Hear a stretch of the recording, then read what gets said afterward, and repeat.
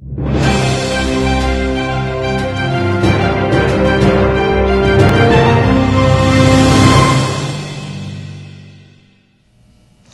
evening and welcome to the Evening News for Wednesday, September 3, 2014. I'm Patili Santos. Thanks for joining us. Making the headlines tonight. Another embattled AFC councillor charged. Nagamutu expected to run against Hughes for AFC leadership at upcoming Congress. Junkie allegedly confesses to murdering Mahaika man. U.S. lead project kicks off with consultations. President says Amerindians in a far better place now than before. And distribution of the $10,000 education grant starts on Monday. And now for the news in detail. In this report, you'll hear that another AFC executive and councillor was hauled before the courts and charged after being alleged of engaging in a illegal demonstration. Here is more in this report.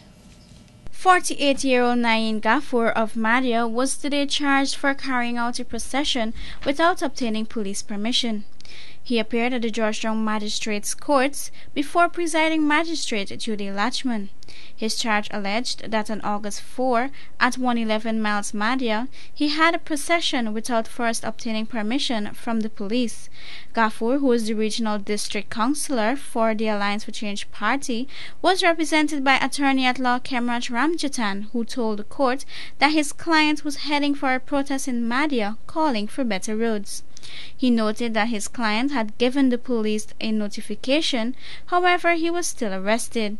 When asked for the reason behind the arrest, the police said Gafoor needed more than just a notification.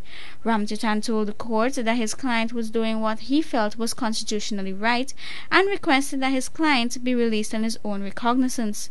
Police prosecutor Michael Grant had no objections to bail on the matter, but requested that reasonable bail be granted. Bail was refused and he was released on his own recognizance. The matter will recall on September 8 at the Georgetown Magistrates Courts before Chief Magistrate Priya Sinarayan Bihari. Siddhi Ramnath for the Evening News. While the AFC grapples to deal with that court action, its Congress is set for October, where Nigel Hughes and Moses Nagamutu are expected to vie to become the party's leader and presidential candidate ahead of the next general elections.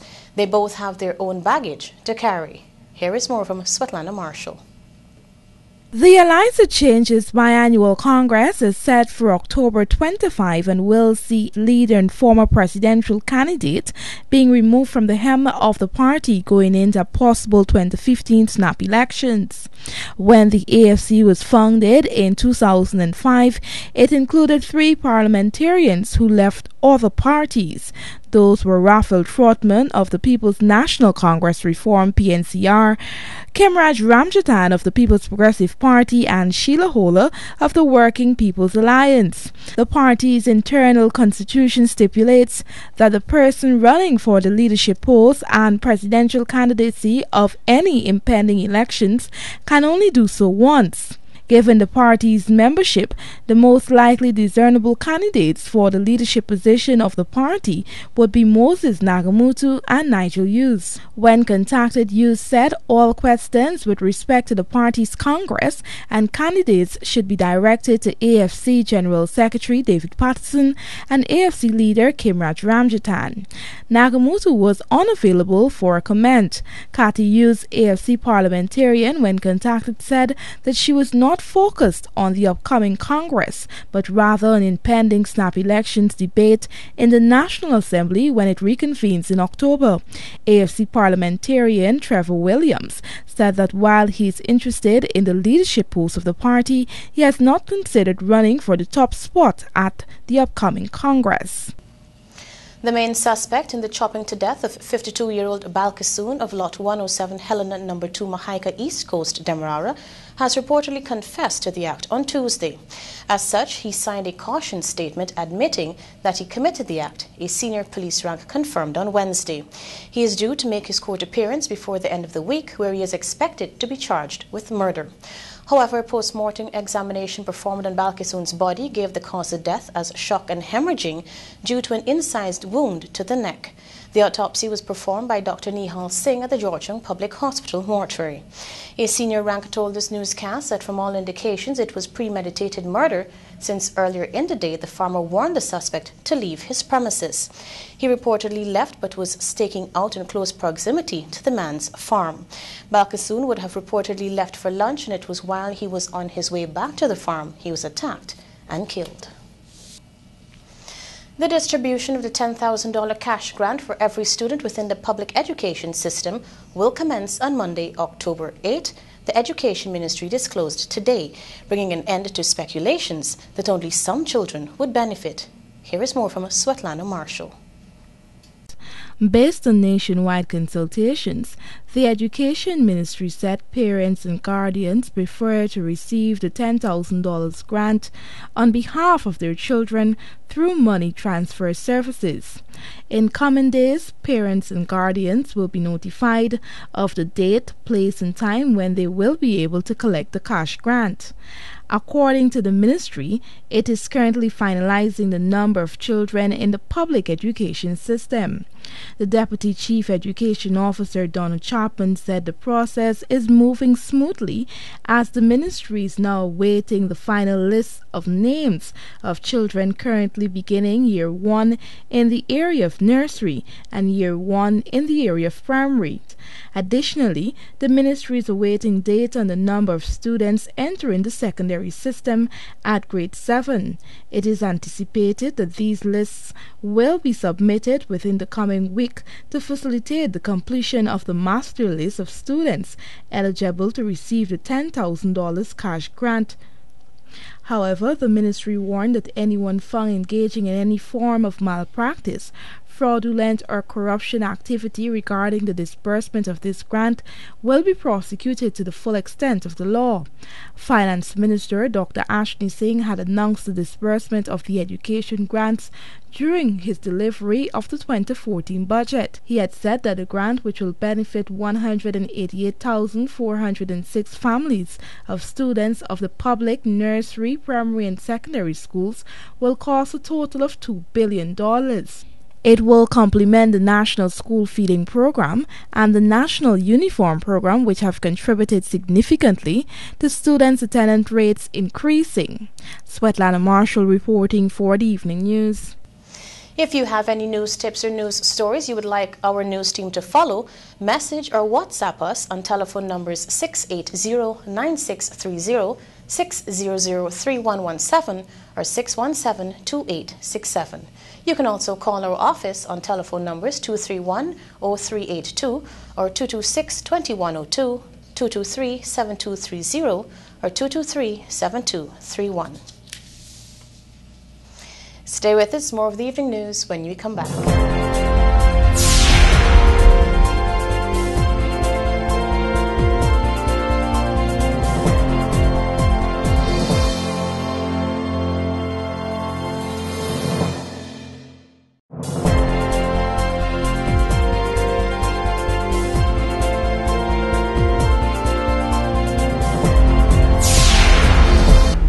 Welcome back. This is the Evening News. Human Services and Social Security Minister Jennifer Webster is concerned about the spate of robberies committed on post offices and strongly feels that some sort of collusion might be involved. Here is more from Bisham Mohammed. In a telephone interview with the Evening News, Minister Webster condemned the action, claiming that the robberies are occurring too often and as such, something has to be done to curb the problem.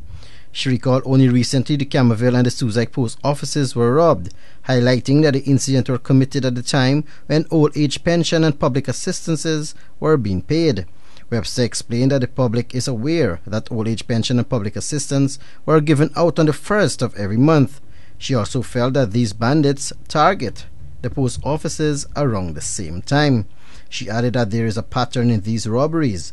Thus, she intends to speak with the Commissioner of Police for them to investigate the matter thoroughly and to reveal whether these crimes are perpetuated with the involvement of staff. Meanwhile, Acting Postmaster General Abdul Hassan related that he has no information that suggests staff members were acting in collusion. But Minister Webster is also calling on the Guyana Post Office Corporation to reassess the security arrangements at the various locations. The minister feels that once a large amount of money is being kept at a specific location, there must be additional security. However, the $4 million that was taken by the bandits on Tuesday from the Lamahan Carmichael Street Post Office is a loss to the entity rather than the Ministry of Human Services and Social Security. Minister Webster explained that the missing monies were from the revolving fund. Bisham Mohammed, The Evening News. Guyana Goldfields Incorporated and its wholly owned subsidiary AGM Incorporated are pleased to announce the signing of a common terms agreement with International Finance Corporation, Export Development Canada, ING Capital LLC, Caterpillar Finance Services Corporation, and the Bank of Nova Scotia.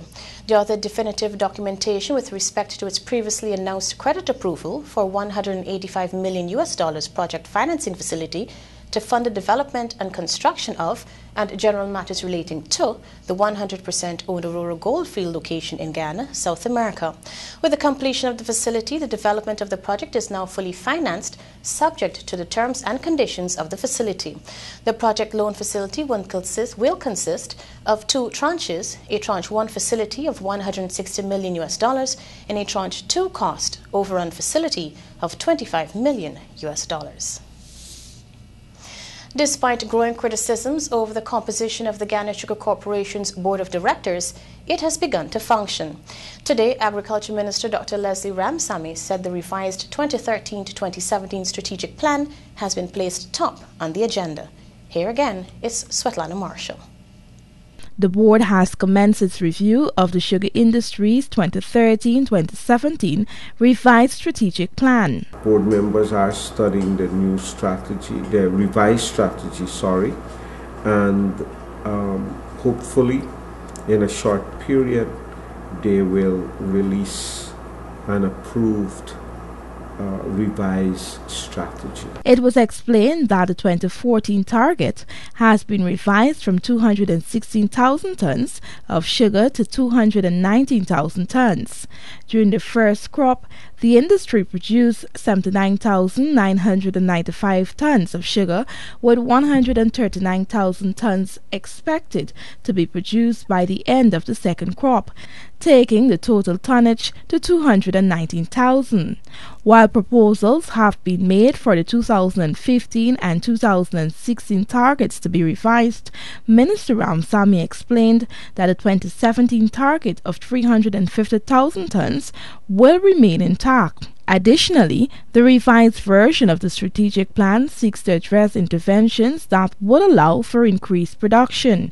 One of the major tasks of the new board, together with management, will be what are the interventions we have to make. And I think those are clear. One, we have to increase the rate of mechanization. So whilst the strategy as exists cater for that, the revised strategy will have to amplify and also accelerate the rate at which mechanization is accomplished, because labor has become, even from 2013 to now, the labor issue has become even more acute. And so all 8 sugar estates and at all 7 factories, we have to address greater mechanization to compensate for a reduced pool of labor. The corporation has already moved to mechanize 30% of the 48 hectares of fields.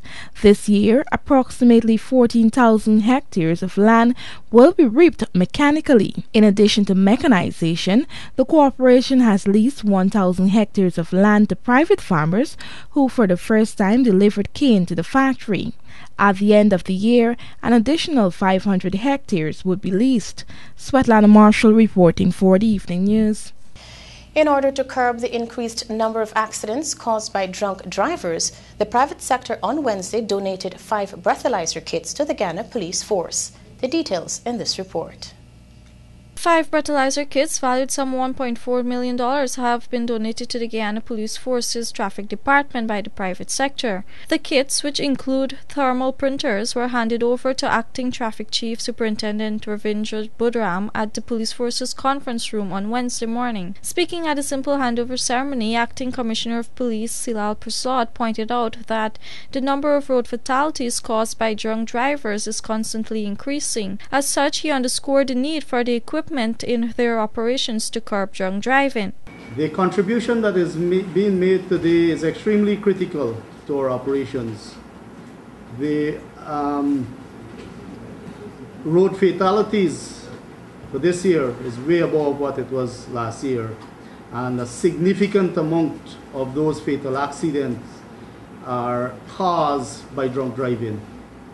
And therefore, in order to prevent, we need this type of technology to assist our operations. Meanwhile, President of the Georgetown Chamber of Commerce and Industry, Lance Hines, stated that as a national stakeholder, the Chamber is concerned about the prevalence and consequences of drunk driving. He noted that the private sector, through the Chamber, is making the donation as part of their corporate and social responsibilities. We therefore hope that the breathalyzers and supporting equipment will be used by the Guyana Police Force to even more actively engage in operations reducing the instances of drunk driving and dealing promptly and severely with those who continue to do so.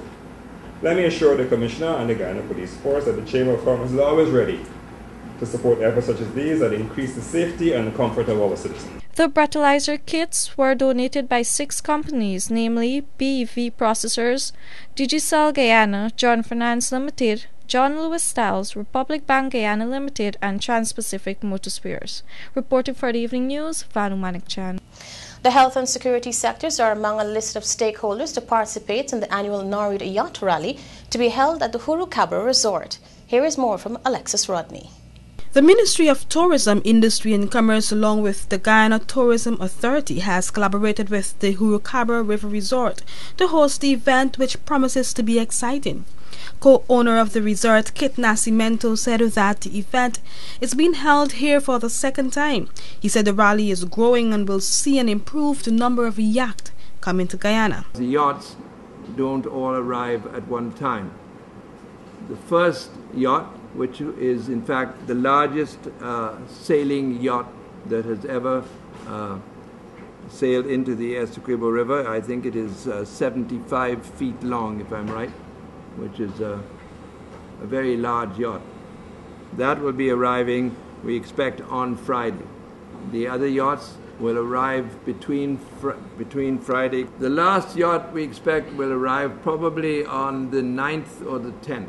The event will be held at the Hurucabra River Resort, located on the west bank of the Essequibo River, just 10 minutes away from Bartica. The rally, which will feature a number of events including a beach party, also comes with 3 affordable packages. We have 3 different scales of tickets. There's a $15,000 ticket, which includes all your transportation costs and your lunch. There'll be a big barbecue. You'll have a variety of things to choose from, whether you want fish or beef or you want chicken. So you'll have a barbecue inclusive with your ticket, and that's a $15,000 ticket. You get here to the ministry location at 7:50 on Sunday morning, and then you'll be transported by bus to the marina, and then you'll be put on the boat, and the boat will take you to Hurucabra. That was Jem Madu Nascimento, co-owner of the Hurucabra River Resort. The other tickets cost $12,000 for persons who would want to walk along with their own lunch. Another ticket cost $7,000 is also available for patrons who would wish to attend the event with their own vessels. Director of the Guyana Tourism Authority, Indranath Harrel Singh, said that government has always been pleased to work along with the private sector to promote tourism in Guyana. For the Evening News, Alexis Rodney. Stay with us. More of the Evening News on the other side of the break.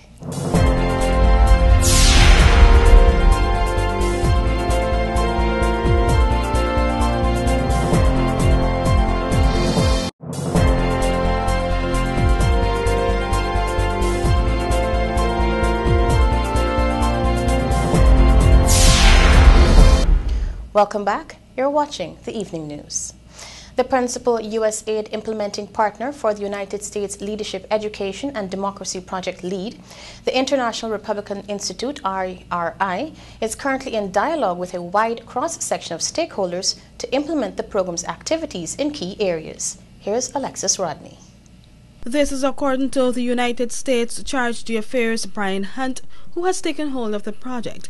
In an invited comment, Hunt told the Evening News that the implementation process is being undertaken in active partnership with a variety of national institutions, including the National Assembly, the Guyana Elections Commission, the Women and Gender Equality Commission, and various youth organizations and civil societies.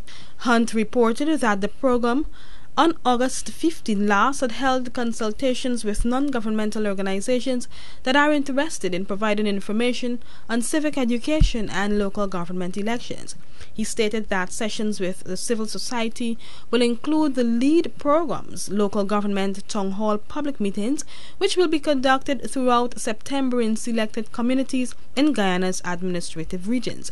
The Charge d'Affaires said following formal consultations with the parliamentary leadership, an initial activity work plan has been developed. In accordance with that plan, the USAID LEAD program has undertaken preparatory work to provide assistance in maximizing the benefits of the Parliament's redesigned website, enhance parliamentary structures, and strengthen legislative processes. He informed that formal seminars, workshops, and trainings in these and other areas will follow in due course. After months of stalemate and controversy, the government of Guyana had finally agreed to the full implementation of the LEAD project. Cabinet Secretary Dr. Roger Luncheon had said that a mutually acceptable agreement had been reached, putting to rest the concerns government had over its initial design and implementation. The controversy surrounding the U.S. LEAD project began in late 2013 when government rejected the project, stating that it was not consulted when it was being drafted, and further when the Washington, D.C.-based International Republican Institute began implementing the project here. Reporting for the Evening News, I'm Alexis Rodney. President Donald Ramotar has said that the country's indigenous peoples are now in a better place than they ever were in the past, as they are achieving greater heights. The details in this report. Speaking at the launching of the Amerindian Heritage Month on Monday, President Donald Ramotar told the gathering that it is now time to celebrate the achievements of Amerindians, since they have grown more in the past 2 decades than any other time in the history of Guyana. The president added that it is time to reflect on those achievements so that Amerindians can anticipate the challenges ahead as they navigate the path to a better economic and social progress. Nowadays, our Amerindian peoples are showing more confidence and more dignity. In this area, there is no place in every area of life we now see Amerindians participating. At the highest level of decision making, at the cabinet of our country, there sits 2 Amerindian women who are doing a tremendous job for our country. He continued highlighting the many projects government has invested in to ensure the development of Amerindians and their communities over the years. The president spoke about the strides made in the education sector, reflecting on the late President Dr. Cheddi Jagan's vision to have every Guyanese educated in order to gain the best job opportunities available. Without a doubt, education is probably the most important means by which we can accelerate the development of our country in general and the Amerindian community in particular. You would have seen for yourselves how heavily we are investing in this area. In our Amerindian communities, we have built many secondary schools with dormitories to house our children. President Ramotar also underscored the importance of the country's indigenous people to ensure the preservation of their culture, specifically their various tribal languages. Reporting for the Evening News, Vanu Manakchan. The Berbice Bridge Company Incorporated on Tuesday donated a blender among other items to the annual Lady Annunciation RC Church Parish Fair. The fair is the church's main fundraising activity, and all funds raised will go towards the maintenance of the church building. Head of the Child Care and Protection Agency, Anne Green, says that children who find themselves begging on the streets do not do so only because of poverty. Here is more from Alexis Rodney. Into the evening news via telephone earlier today said that many adults who lead comfortable lives will on many occasions exploit children by sending them out to beg.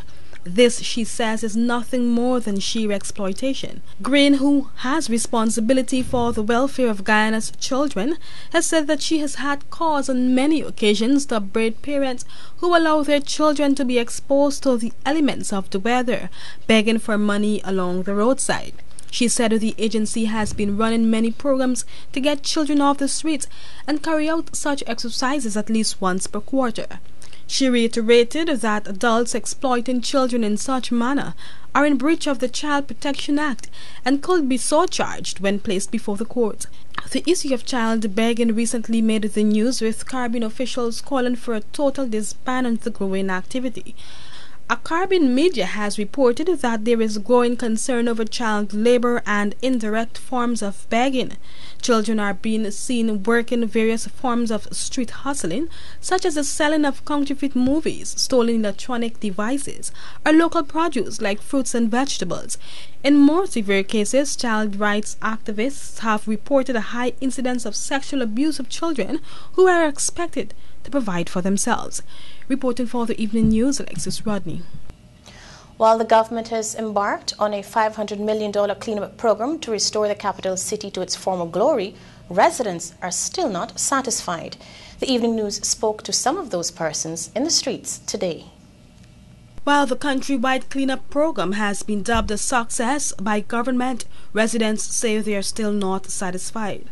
Yesterday, the local government ministry, which is spearheading the program, said that 2 additional contractors have been appointed to clean various parts of the city. Some residents are contending that attention is being placed on the wrong areas, while the garbage remains a major problem in other areas.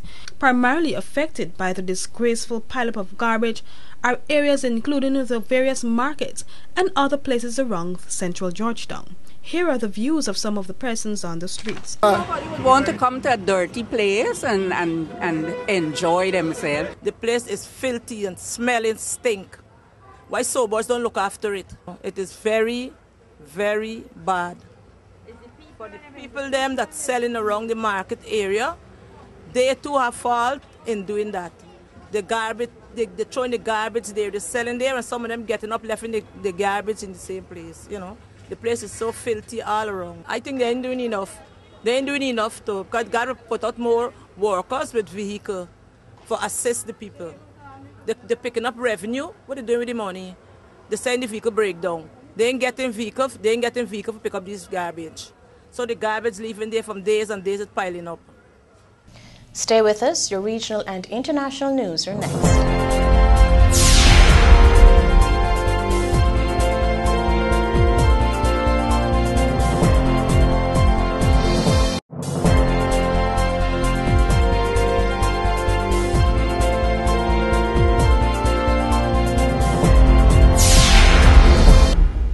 Welcome back, and now for a look at some news in the region. The 18-year-old nephew of Antiguan Prime Minister Gostin Brown was shot and killed on Monday night. Police confirmed that Albert Pressureman Brown was killed, the 10th person murdered in Antigua so far for this year. Antigua's Observer Media is reporting that police spokesperson, Senior Sergeant William Holder, said that they're following some leads at this time. Holder appealed to the general public with any information to contact the nearest police station. The teenager's father, Glenn Brown, discovered his son lying motionless in an alley. He said his son was shot multiple times in the chest and he had no idea who did it or why. And internationally, a man who killed an unarmed woman who banged on his door at night has been sentenced to 17 years in prison. Theodore Wafer was convicted of the second-degree murder of Renisha McBride, 19, who was drunk when she crashed her car near his home in suburban Detroit. Before sentencing, he apologized to her family. He said he will carry that guilt and sorrow forever. The case raised the issue of the gun use in self-defense in the United States. The 9-day trial was looked at whether the 55-year-old had a reasonable belief that his safety was under threat when he was awoken in the night by the pounding on his door. The Demerara Harbour Bridge is expected to close from 12 hours 30 on Thursday, September 4 for a period of 1.5 hours. And the Berbice River Bridge is expected to be closed at 11 hours 15 on Thursday, September 4 for a period of 1.5 hours. Stay with us. Sport is next.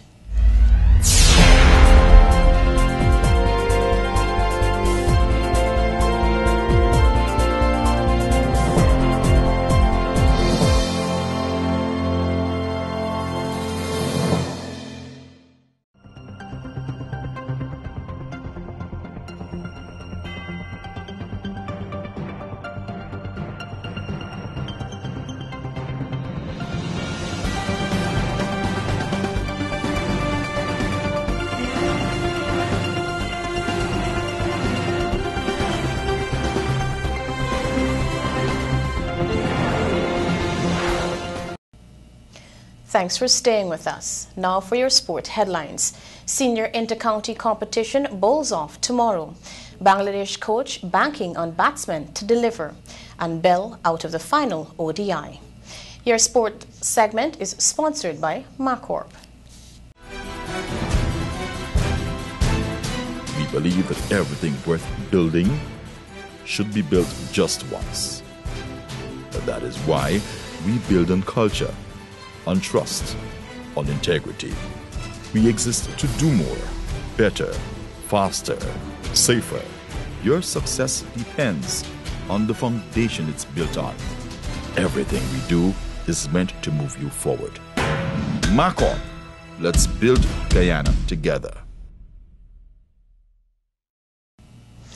The Inter-County Senior One-Day Competition bowls off tomorrow at 2 separate venues. The first round is set for the Wales Community Centre ground where Demerara will face Essequibo, while the Demerara Cricket Club ground at National Under-19 team will oppose Berbice. Here is more from Rajiv Bisnath.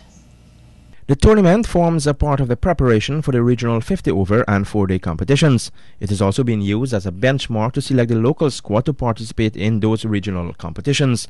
This year, the GCB has included the successful Under-19 team, which won both the 3-day and 50-over titles for the first time in the history of regional youth cricket, making it a 4-team tournament.